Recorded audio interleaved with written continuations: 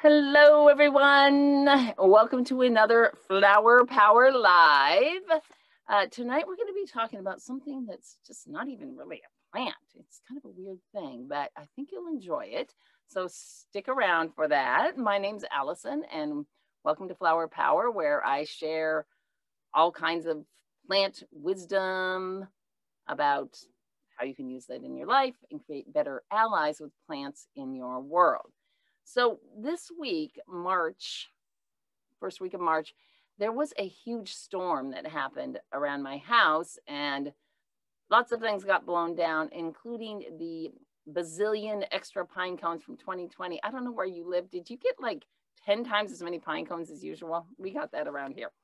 But anyway, the wind comes through, I was thinking, oh, it kind of acts like nature's pruning shears, and it trims off a lot of the dead and branches or things that are dying that need to be kind of cleaned off of the trees in particular. And so while I don't really like these kinds of really intense storms, I do love to go out after a storm and see what kind of treasures I can find. And one of the things that I always look for is Usnea. Now, so what is Usnea anyway? Well, I wrote you a little poem to teach you about, or to introduce you, I should say, to Usnea. Are you ready? It's not an herb, a bush or tree. True leaf or root you will not see. It lives aloft among the pines, two strange organisms entwined. Have you guessed it yet? It's not something you would plant in your yard. It's something you would find on a walk out in the woods. It is a type of lichen. And lichens are very weird organisms. They are actually a symbiotic combination of a fungi and an algae. So they work together because fungi, mushrooms, they don't have the ability to create their own food, right? They do not have any ability to photosynthesize. They don't have any kind of chlorophyll. So they rely either on being rotting, taking food out of other plants that are dying, or in this case, they've created a relationship with algae. Now, when you think of algae, you think, well, doesn't that like live on the top of a pond, right? But algae is capable of photosynthesizing. It has chloroplasts in it. And so what's happened is over millennia, the fungi has become the house, and the algae has been kind of like the powerhouse for the house. And they live together where the algae photosynthesizes and the fungi benefits from that. And it's allowed algae to live in places where it wouldn't normally live outside of these wet environments. So Usnea, there's a bunch of different types of it. And it is this kind of light, lacy green. I actually have some. I didn't find any the other day after the storm, but I did have a few of them that I've collected. And I decided the best way to show you this is to put it up against my black shirt right here. I don't know if you can see the details on that. If I get too close, it just gets washed out. But it's kind of this lacy, light green, frilly, and it can grow really, really long. It doesn't grow like that around here, but in other parts of the Northern Hemisphere, in the wetter areas like in the Pacific Northwest, you might see something like this. And its nickname, as you might guess, is Old Man's Beard. So it'll grow hanging off all these branches on different kinds of conifers. So pines or spruce and any other types of cedars maybe. But where I live, it looks a lot more like this, a little bit smaller, as you can see here. And again, it's a bit of a saprophyte, which means it lives off of dying things. And so it tends to latch onto these older branches that are a little bit weaker so that it can kind of take advantage of them. And that's why you see it falling down after windstorms so often. Now, one of the cool things I found out about, well, lichens in general, but also Usnea, is that it is a bioindicator for air quality. And what this means is that scientists or whoever can tell that in certain areas, they have an expectation for how healthy the lichens might be.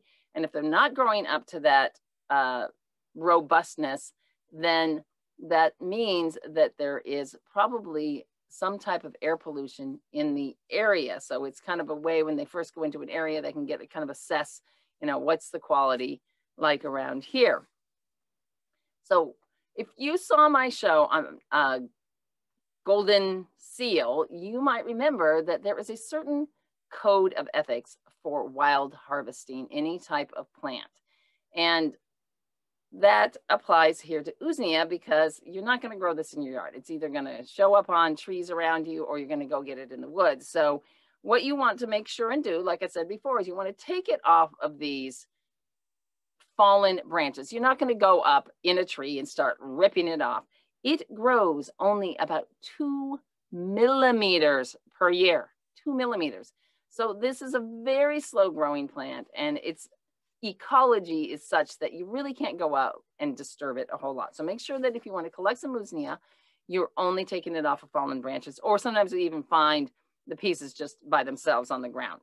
Now, there are over 3,000 different species of lichens, so you want to make sure that you're getting the right one. As with anything that you are wild harvesting in particular. So one of the tricks to this, and this isn't going to do it with this one because this has been dried for a while, is you look for this light green, frilly lacy, and then what you're going to do is you're going to pull on one of the strands. And you'll know that it's the right Usnea if it stretches, if it has an elasticity to it. This is one of the indicators that that is the correct Usnea that you want to collect. Now, if it's not the right one, you can always collect it anyway because it is a lovely color. It might make a nice corsage, don't you think? And you can bring it inside. You can put it on a nature table. Put it like inside your potted plants or something like that. And there's a woman that I follow on Instagram. She uses lichens a lot for making different types of natural plant dyes and paints and stuff. And she comes up with some of the coolest colors. So it does have a lot of versatile uses. However, medicinally, its main use is for its antimicrobial properties, and it's used for different kinds of infections. It's specifically indicated for a particular type of bacteria called gram-positive bacteria. So these have you ever heard of staph infections or perhaps strep throat? These are the type of bacteria that cause those sorts of infections. So Usnea is your go-to addition to any kind of formula that you might be using. And of course, this week, when I started thinking about Usnea, I got a sore throat. So I decided to make my favorite go-to tea for sore throat. Actually, I'm going to have some right now, which is sage, just like your regular culinary herb. And you boil the water, pour it over the sage, and then you put in like a dropper full or two of a Usnea tincture. Now, the tincture is the best way to use this medicinally for an infection. Another way that I haven't used it before, but I might try this year if I find some Usnea, is to make it into an infused oil. We talked about salves and oils earlier in other episodes. And it is used because of these antimicrobial properties. You can use it directly for wound healing. So that's another great use for it. And it can just be, like I said, you could make an Usnea tea, but like it's not always available. And so that's why I usually just make a tincture out of it. Again, a tincture is just, you put the stuff in, you pour some alcohol over it, you let it sit for 6 weeks, you shake it around a bit during that time, filter it out, boom, you got a tincture. It's really much easier than you might think. And it doesn't cost $12 for a little teeny dropper bottle. So if you're interested in really getting into medicine making, you want to investigate making your own tinctures. You can just save an awful lot of money. But that is not the point of today. Today, then I want to talk a little more about Usnea. And I decided to do Usnea, and then I went to see, oh, is there a card in the Herb Crafter's Tarot? And sure enough, there was. And it's this beautiful card with a wreath. And it's a wreath of Usnea, and It's lying on the snow, and it has all these kind of treasures tucked into it, including rose hips and twigs and feathers and pine cones and dandelions. And these, it has some crystals. They're pointing north because I don't know if you ever heard about, I don't know if it's an old wives' tale. I think it's pretty true that lichens tend to grow on the north side of a tree. So if you are lost in the woods and you see some lichens, it's most likely that that's the north side of the tree. It also has some crystals, and there's a candle lit in the center. The message or the little saying from the book is this: withdraw into sacred solitude, gather treasures from the darkness, emerge with the light. And this card is the Hermit. It's the number 9. It's in one of those major arcana cards. And so what it's really telling us is that, you know, your clarity is found in places where there isn't a whole lot of other people's noise, other people's thoughts and ideas. And, you know, if you look at how this grows, 2 millimeters per year, it only grows long and healthy in a place that's free, where the air is clean, where you can find solitude from pollution. So go out into the forest and gather your treasures and get those things that you need to support your life. So Usnea, let's think about it. It only thrives in a pristine environment. And it's also satisfied to only grow 2 millimeters per year. So what if your growth, your 2 millimeters of growth, depended on keeping yourself in an environment free of pollutants? Are you paying attention to the quality of your environment? And when I say pollutants, I mean, you know, of course, air pollution and maybe junk food that you eat or dirty water and things like that. But there's also a lot of other things that we consume that are pollutants, that are toxic people, news, and unfortunately for most of us, our own negative thoughts. So this past weekend, I talk about this a lot because it's something that I really tried to work a lot on for myself. This past weekend, I did 4 days immersed. It was virtual, but it was a Tony Robbins event called Unleash the Power Within. And it was just a huge personal growth with all these speakers and things like that.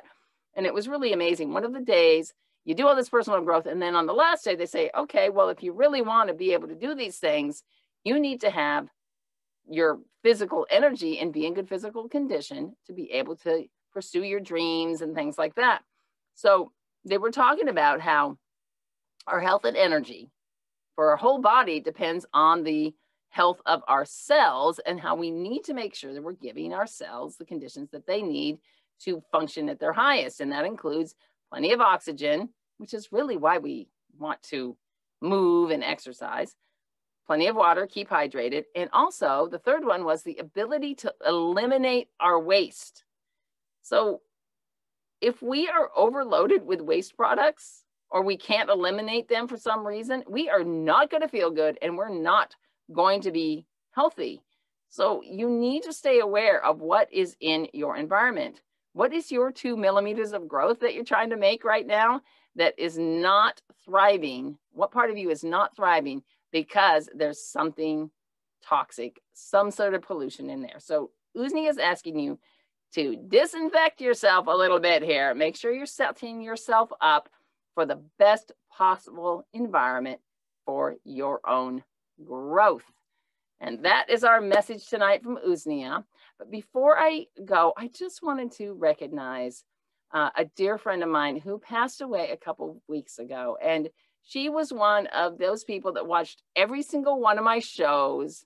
Peg, I love you and I will miss you. And I hope you are doing well wherever you are now. So thanks to all of you who are watching all my shows, who are supporting me, and I really, really appreciate it. I really love you all. So thank you for joining me here tonight. And if you're interested in getting more involved with the community of people that are sharing ideas about our plant journeys, then feel free to join my Facebook group. I will put the link down below. Until then, have a wonderful week, and I'll see you next week. Bye-bye.